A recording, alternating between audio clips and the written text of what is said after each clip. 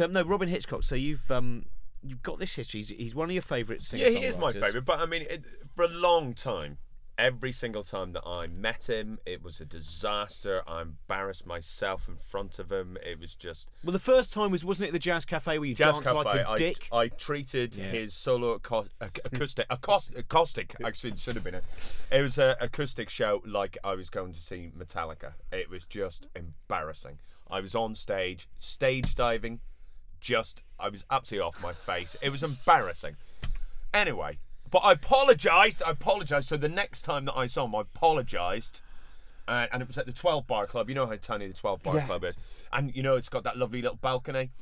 And he goes, well, look, I apologise. The 12 Bar Club, the lovely thing about 12 Bar Club is you have a choice. You can either watch the act from the nipples downward, or if you go upstairs to the upper tier, you can watch their head and shoulders. Yeah. There is nowhere where you can see the complete person. Well, I fancied seeing him from the nipples upwards, so I just went... he said to me, look, you know, all right, apology accepted, but don't do it again. I was like... Never going to happen in a million years. Believe me, never. I'm not even drinking tonight. I'm really here. I just want to watch it. Blah blah blah. Went upstairs. So this is get far away from him. That's the first thing to do. Anyway, there's a guy sitting like on the balcony right in front of me. And then there's me. Then there's some other people.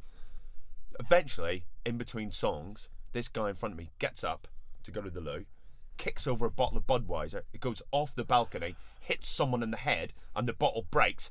There's a massive scream. Robyn Hitchcock looked right up, makes eye contact with me. No, it wasn't me. And you could just see the fury in his face.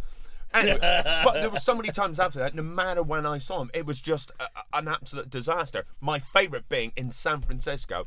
I knew dear God, international. I know. I knew that the Soft Boys were playing at this gig in San Francisco, and we were staying at this hotel called the Phoenix.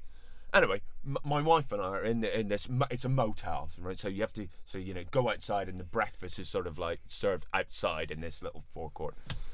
We're in our hotel room. She's going, yeah, you obviously want to go to this part of the town just so that if we stay long enough, we can go and see the Soft Boys that night. And I'm like, no, I don't know what you mean, darling. I have no intentions. Anyway, I was completely lying. But she went on and on about so much, I just lost her eye going, okay, we won't go and see the fucking Soft Boys. I don't give a fuck about the Soft Boys. Fuck the Soft Boys.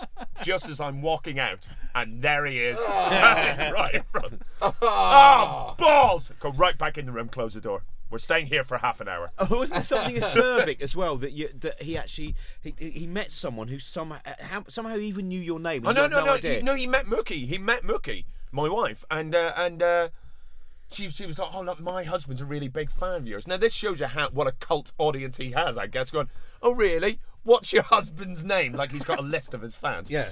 He goes, oh, his name's Michael H. And he went, Michael Egg. Oh yeah. Yeah, I know him. He ruined a gig of mine once at the Jazz Cafe. Oh.